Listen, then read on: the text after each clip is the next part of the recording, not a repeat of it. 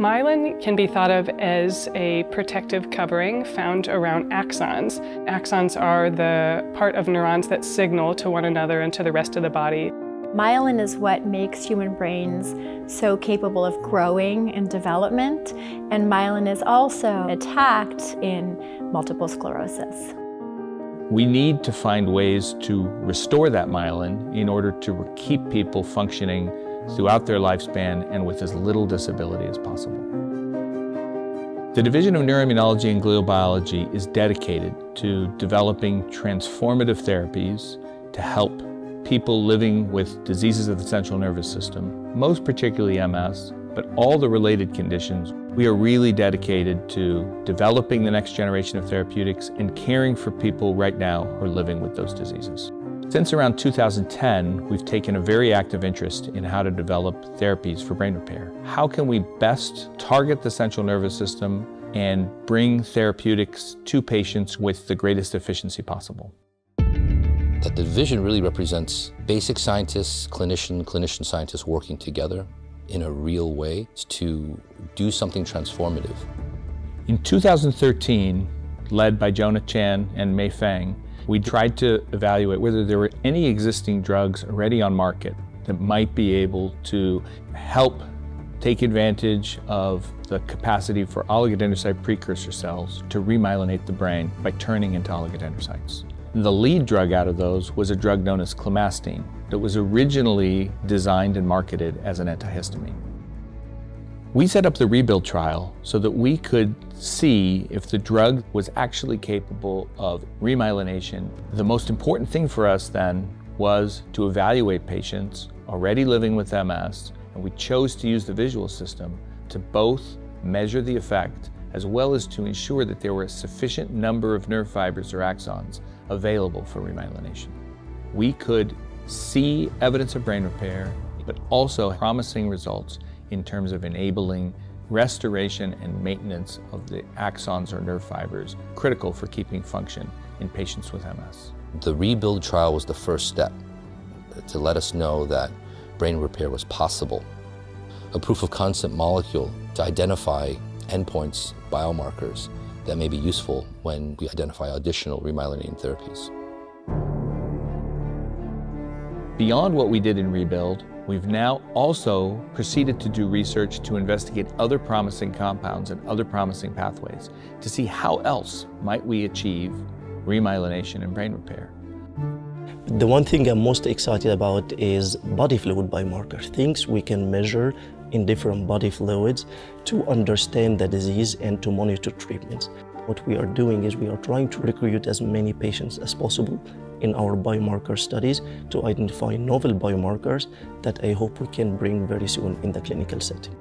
We're trying to understand how it is that axons of the peripheral nervous system can regenerate and restore themselves after injury, whereas axons of the central nervous system fail to do that.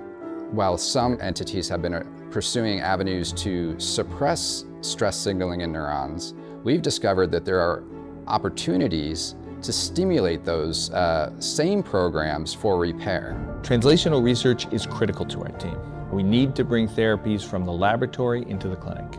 And the way we achieve that is by bringing together people who understand the basic biology along with people who take care of patients on a regular basis so we can identify the problems and work on solutions. An innovation program was a program that Ari Green and I actually established a few years back. We bring faculty and clinician scientists and scientists alike together to push for brain repair. I joined the innovation program for remyelination and repair because I was really excited about ways that we could take those strategies into other disease processes and other patient populations that so far are undertreated. We have been working with the FDA for over a year to initiate this trial where we're planning to give a remyelination promoting agent to babies who have preterm white matter injury and follow those babies long term, hoping that then they have improved neurological outcomes and function for their entire life.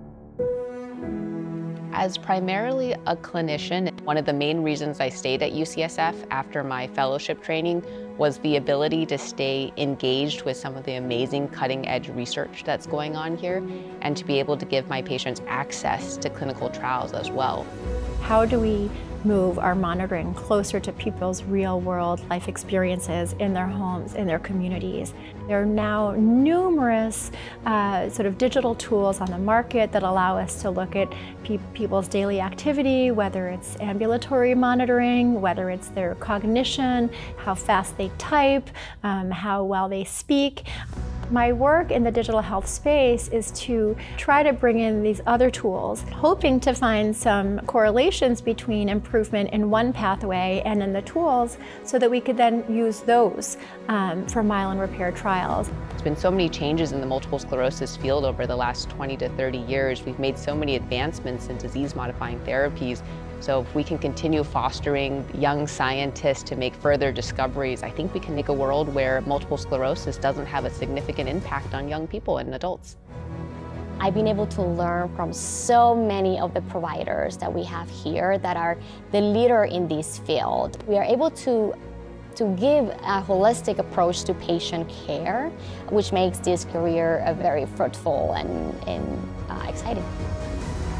We see unbelievable promise in the development of that next generation therapies. We are going to make dramatic strides in helping to address the unmet needs for people with MS. Increasingly, we've actually seen diseases like Alzheimer's disease may also benefit from the therapies we've been developing. I think there are so many different avenues that are being investigated right now. I think it's a matter of time, and in the next decade or so, I think this will be solved.